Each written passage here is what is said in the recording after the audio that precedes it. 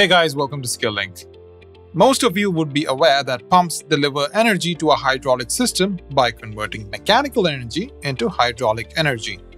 But once the pump delivers this energy, do you know how it is utilized in the hydraulic system? Well, the answer to that is the motion of the components.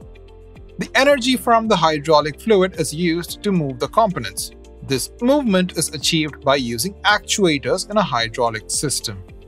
A hydraulic system can use various types of actuators that convert hydraulic energy into mechanical motion. Linear actuators convert the energy into linear mechanical motion, while rotary actuators convert the energy into rotational motion.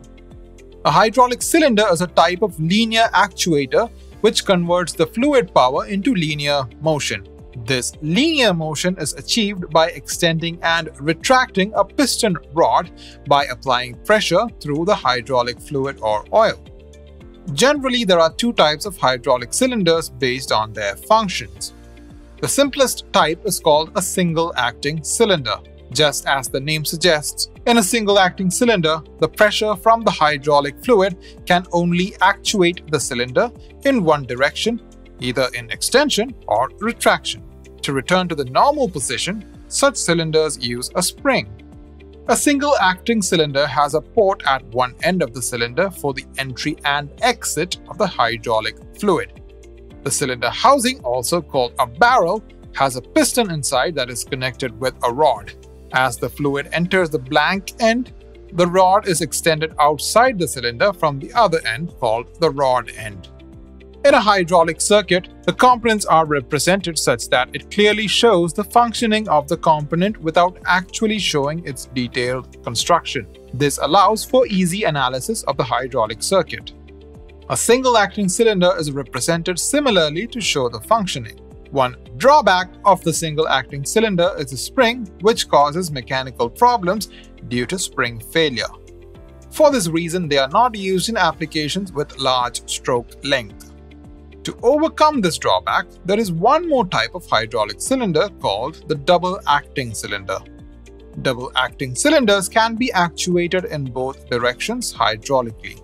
As opposed to single-acting cylinders, the double-acting cylinder has two ports, one for extension and the other for retraction.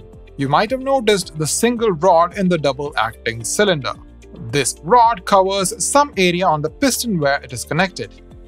Due to this reduction in area, the pressure exerted on the piston while retracting is reduced. Such cylinders are called single rod-ended type. The imbalance of pressure during the extension and retraction can be overcome by adding another rod on the opposite side of the piston. The two rods can now provide equal forces in both directions. Such cylinders are called double rod-ended cylinders. A cylinder employs pressurized hydraulic fluid. This requires the cylinder to be strong enough to withstand the forces. Apart from the classification according to the functioning, hydraulic cylinders can also be classified according to their construction. The most common type of cylinder according to the construction is called the tie rod cylinder. These cylinders have 4 or more tie rods held together tightly by screws. Such cylinders are used for applications in medium and heavy-duty conditions where shock loads are experienced. If the length to diameter ratio of the bolts in a tie rod cylinder exceeds 2:1 ratio, then such cylinders are called the mill-type cylinders. They are similar in construction and are used in places with severe operating conditions. That is why the cylinder tubes are welded to the flanges before finishing to ensure extra ruggedness. The next type of cylinder is called one-piece welded cylinders. Just as the name suggests, these cylinders are either welded at the ends or cast in one single piece. This makes the one-piece welded cylinders simple in design. Such cylinders are non-serviceable due to their design, but at the same time are inexpensive too.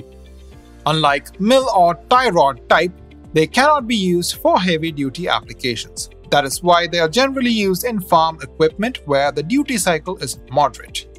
The last type is the threaded head cylinder. These cylinders have their ends threaded and screwed to the tube, but they require special care. They are placed inside a covering so that the perfect concentricity of the bore of the cylinder with the threads is achieved and leakage does not occur. Apart from the above-mentioned types, hydraulic cylinders are available in numerous other types depending on their usage. For example, plunger or ram cylinders have the piston and piston rod of almost equal size. They are usually employed in a vertical position to easily retract the load on the stoppage of oil supply and are generally seen in lifts used in automobile service stations. Telescoping cylinders are another type that provides long strokes and a short retracted length. Thus, they can be used in a short space like the forklifts or dump bodies of trucks. Another type, called tandem cylinders, have two cylinders connected by a single rod. They are commonly used to multiply forces in a limited lateral space, but at the same time occupy more linear space. Lastly, cylinders can also have cables attached at the end of the tube with pulleys. This allows the load to move over the entire length of the tube. Such cylinders are called cable cylinders. Well, there can be numerous types of cylinders as we have seen. Their application is dependent on the requirements of the hydraulic system, and a correct cylinder for a particular system ensures the maximum work accuracy with minimum losses along with good maintainability. That's all for the linear hydraulic actuators or cylinders as called generally. We'll be back soon, and until next time, bye!